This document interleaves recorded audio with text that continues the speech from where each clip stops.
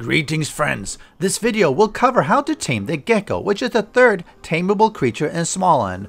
A cute little creature which hangs out on the beach.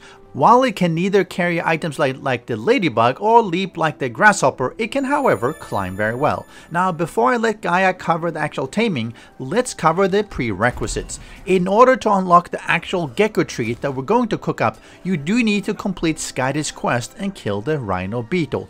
Doing so and returning to Skadi for your quest will reward you with the gecko treat unlockable.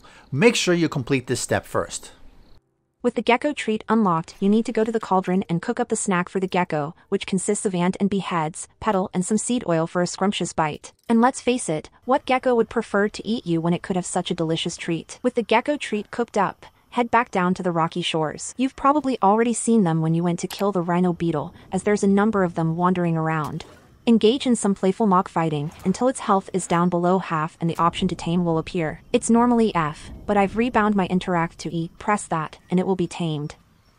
Now you can access its options, such as mounting up, releasing it, or having it stay. You might want to let it heal up a bit before you walk around too much, so it doesn't die so fast. This can be done by dropping appropriate food in front of it. A trick with the gecko, as many of the tames, is to have it stay in a safe location, then go back to your base and use the pet whistle to summon it. That works wherever you are, and it is a good way to bring your pet to you instantly. While its climbing ability is nice, its lack of a jump or fly can be an issue trying to cross waterways.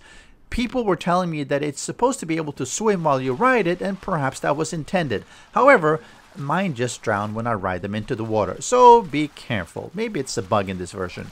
Thanks for watching. Enjoyed the guide? Why not hit that like button and subscribing? It really does help me out make more videos like this for you. Have fun!